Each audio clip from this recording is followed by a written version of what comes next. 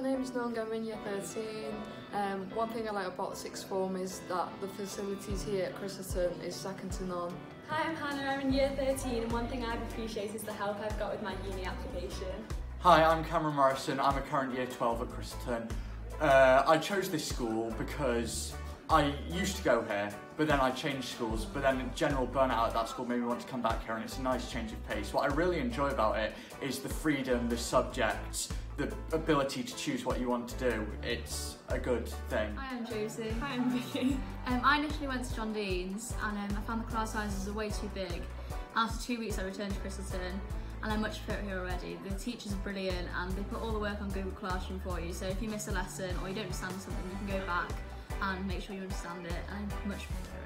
I was at Christleton from year 7 to 11 and I really enjoyed it. I did well in my GCSEs, so I knew the teachers were of a good quality for the subjects I wanted to do, and I knew I'd be getting the support that I need for my A-levels, so I really like how the resources are online, like Josie said.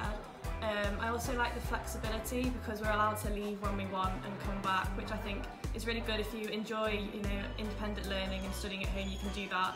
Whereas if you like being in school, you can also stay in and work there. So it's just a lot more freedom than I think you'd get at other places. I'm Mohammed and I've been in this school for like 2 years. I joined the school late because I was in a different country. What I loved most about Christleton was that it is a sportive society which lives up to its motto of bringing aspirations to life. Hi, I'm Will, I'm in year 13 and this year what I've really appreciated is all the support that's there for me for my Cambridge application, things such as my personal statement and my interview.